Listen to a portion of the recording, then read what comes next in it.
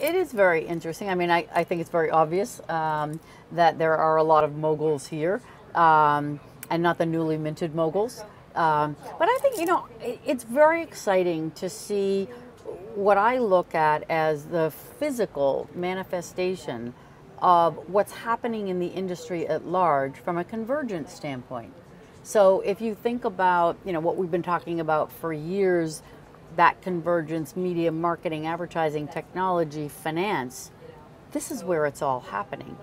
What's interesting is that it's creative, that is in the middle of that wheel, and all the spokes are all of those media, marketing, advertising, technology, and entertainment companies. I do think the big difference this year are the moguls, the very large, and I never know what to call them, traditional or legacy companies. They're all here. And I think that says something very, very definitive about the environment we're working in, which is a converged environment.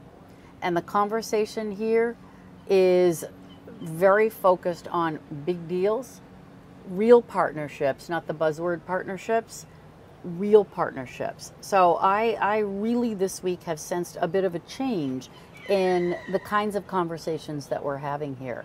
And I think it's all to the positive. I don't believe that creative can ever be commoditized. That notion, it's just antithetical to what creativity is. So I'm not there.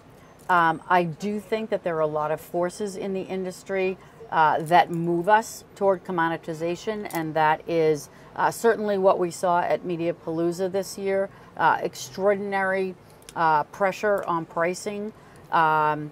And I think also that there's a lot of conversation around technology as commoditized. But as for creativity being commoditized, never.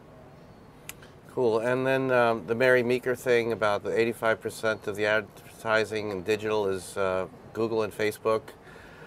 Is that scary? Is that because they're safer places, or they're just better? And how does that what does that mean for the rest of the ecosystem? All that is history.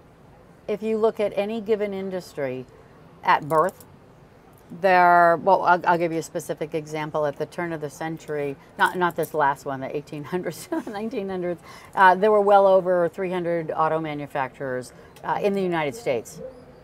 And it kind of comes down to, depending on the category of player, 2, 3, 4. If you look at broadcast networks, it came down for years to 3. Then we added Fox as the 4th. And you can argue about little additions, but the reality is things come down to 3 and 4 in terms of primary industry players, regardless of the industry that you're in. So Facebook, Google, very dominant right now. I think what's interesting about the technology sector is that it wasn't 10 years ago that we thought that Yahoo, AOL, and MSN were kind of settling into the next generation of ABC, CBS, NBC. How wrong were we?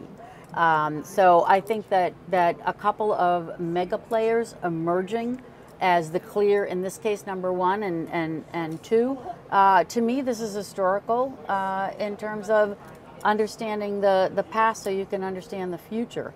I think the degree of dominance after just a few years of being in business, whatever that is, 10, 12, it's very significant, but what that tells you is that the pace of technology is extraordinary and will continue to be extraordinary. So it is mega dominance, and I think there's huge opportunity for a number 3 and 4 player to come on in. I think marketers and their agencies will welcome that, and we'll see who it is.